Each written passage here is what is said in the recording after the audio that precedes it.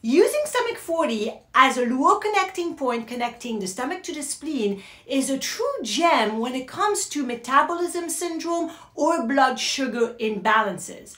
Today I'm going to talk about the relationships of the yin and the yang organs, like the spleen and stomach, the lung and the large intestine, the heart and the small intestine, which are often hard to understand where the connection is with those two, the liver and the gallbladder, the kidney and the bladder, and also the pericardium and the San Jiao.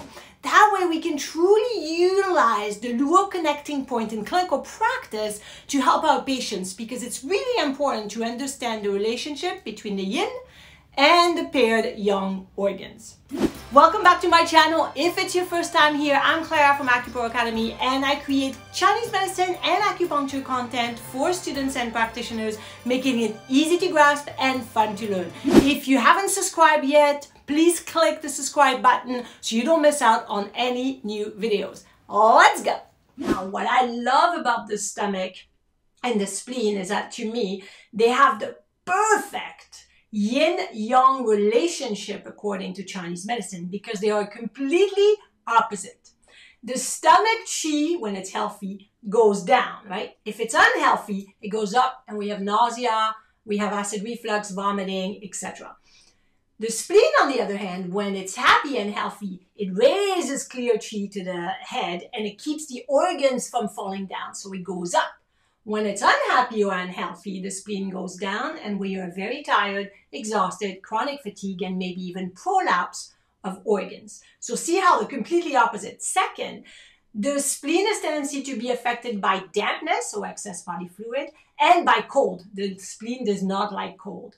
The stomach is the opposite. It gets affected by heat and then by dryness. So very much dry and heat affects the stomach, but cold and damp affect the spleen. So see how very much opposite, which is really cool because they work really well together. However, digestive system is at the center of our health.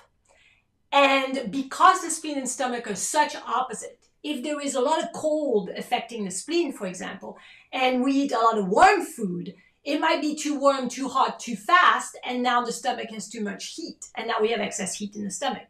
Vice versa, if the stomach has a lot of heat and we want to cool it down with cooling food, cooling formulas, we have to be careful because it might make the spleen too cold, right? So it's a fine balance between the two, and that's why diet and talking about health and how we eat, our eating habits, makes a huge difference. It takes time, consistency, but it's really at the center of balancing our whole health. So I love that connection.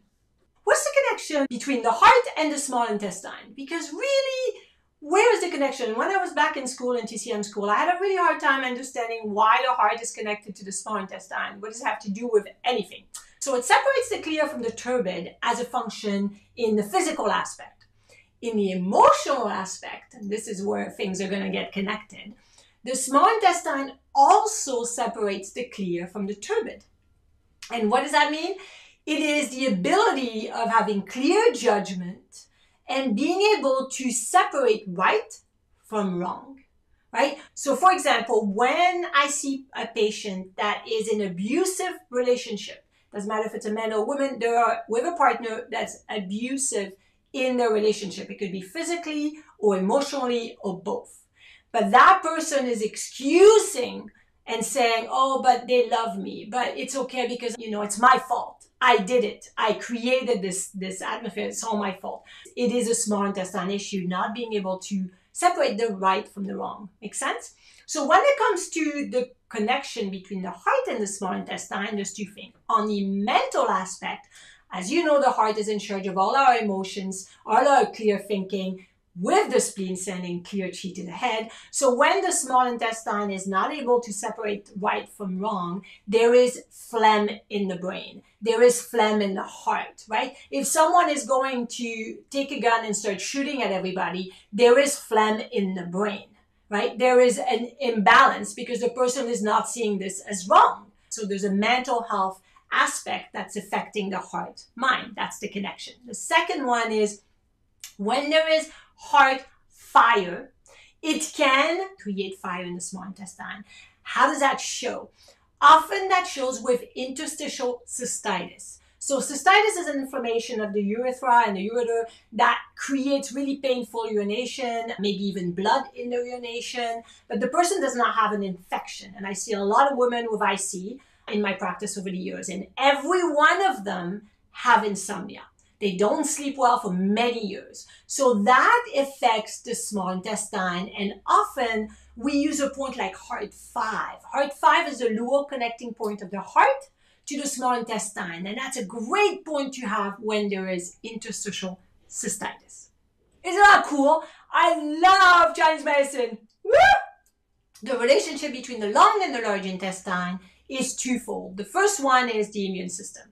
The lung is in charge of the defensive qi, the immune system, and so is the large intestine, because in the physical organ, we have probiotics, which are fighting invaders, which are fighting bacteria, right? So that's the first thing. The second thing that's connecting the two is the skin. They both manifest on the skin, and this is part of the 5-element theory, right? When we talked about the 5 elements, both large intestine and lung manifest on the skin. So when someone has a lot of constipation, it might come out on the skin with zits or eruption or cystic acne. It could be hormonal. I'm not saying this is what happened every time you have a zit, but I'm going to tell you a story that's really interesting, for example.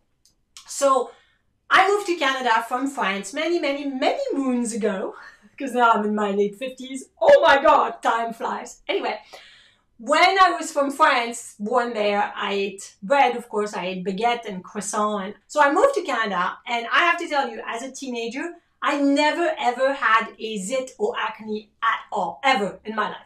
And within 2 years of being in Canada, I started having massive cystic acne, like a lot of acne, really painful.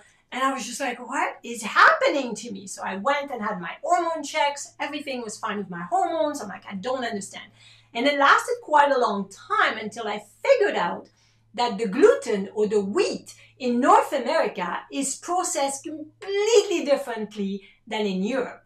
And my gut, my large intestine was like, no, I don't like this. And that created inflammation. It took 2 years for the wheat that I was eating here to create massive inflammation in my large intestine. So I thought, okay, well, let's stop the wheat and see what happened. Within a month, my whole skin cleared, completely cleared. See how the large intestine and the skin, right? And then I remember the first time we went back to France with my husband after I went gluten-free. He said to me, what are you going to do when we go to France? And I said, I don't care if I look like, I have zits all over. I'm having baguette. I'm having croissant. I'm going to have everything. Nothing happened. When I was in France, nothing happened. Anywhere I've been in Europe, nothing has changed my skin.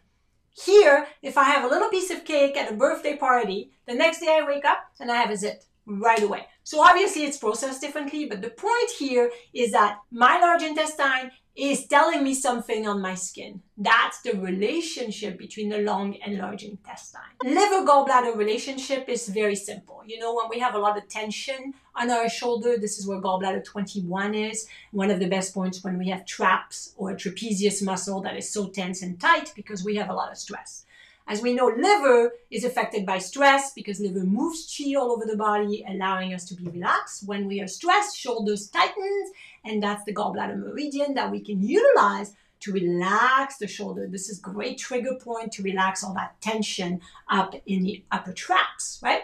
So that's also another point that we use is gallbladder 34, which is one of the best points for influential point of the sinews, tendons, ligament, and joints. This is the best point when there is issue with the joints. So that complements the liver very well. Make sense?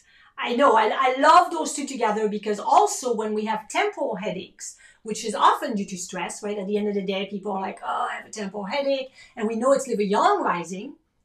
The best points are going to be around the gallbladder meridian, which goes on the temporal area. We are going to use the gallbladder, and absolutely like gallbladder 41, gallbladder 40, distal point to allow temporal headache to be relieved. So see, they work really well together. Let's look at the bladder and the kidney. So we know this because it's easy. In the Western sense, the bladder excretes the fluid that we don't need through urination, right? The bladder and the kidney work very well in transforming fluids and excreting fluid because, of course, the kidney is in charge of water metabolism in the lower jiao. So the kidney and the bladder work really well, and they get affected by fear. And it's easy to see because when there is fear or shock, the person can have bladder incontinence, right? Or lose bladder control. So that's the fear affects both of them. And that's their relationship in that perspective.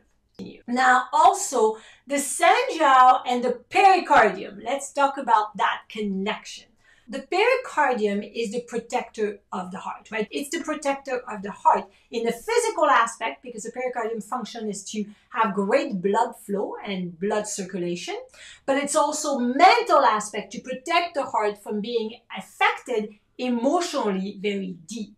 Now, the pericardium and the San Jiao connection, their connection is very much more mental than physical, or emotional versus physical. And you can see together they affect the person's capacity to relate to other people in the external world, so outside of themselves. So when people have a really hard time with being in the crowd, being with a lot of people, feel really anxious when there's too many people, that's a San Jiao and pericardium not properly connecting or working together. I just wanted to remind you that about all the graphics you saw today are all from this book.